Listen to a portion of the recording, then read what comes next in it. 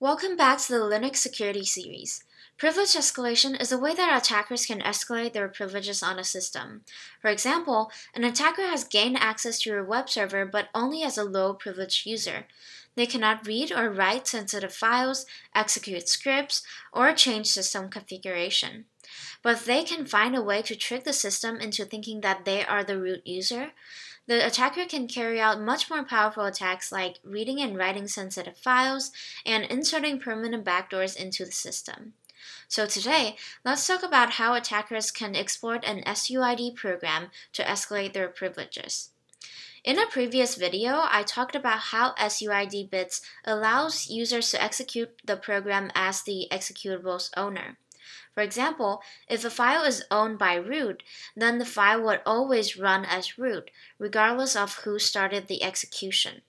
A common use case for SUID or SETUID is the password change utility. In order to change your own password, you will need to modify sensitive system files such as etc shadow. So you will need to have root privileges. This is normal and necessary behavior for many programs. But if you can find a way to execute arbitrary code using these SUID programs, you can execute code as the root user on the system. For example, let's say that the file editor vim is owned by the root user and has the SUID bits set on the system.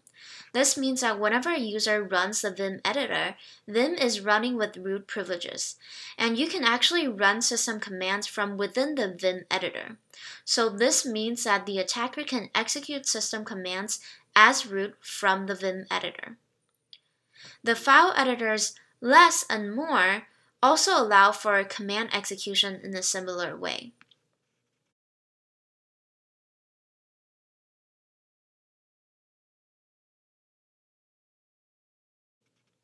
And another program that allows users to run arbitrary system commands is the find command.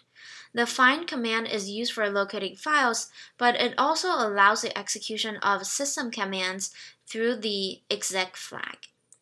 This makes privilege escalation trivial. For example, attackers can gain root access by adding a new user to the etc password file.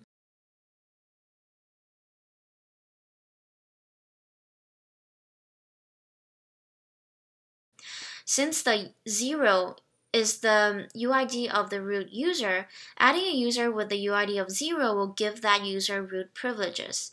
This user will have the username of Vicky and an empty password, and it will have root privileges.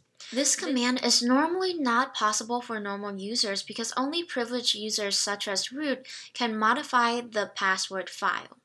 In fact, if any program that allows arbitrary writes to the system file is owned by root and has the SUID bit set, it can allow for privilege escalation. For example, if the file editor nano has the SUID bit set, the attacker can use nano to edit the password file directly. And if a system utility like cp, which is used to copy and overwrite files, have the SUID bit set, attackers can create a new password file, overwrite the legitimate password file with a cp command, which is now run by root, and therefore add themselves as a root user. And similarly, the attacker can also copy malicious executables into cron directories and get them automatically executed without directly overwriting files.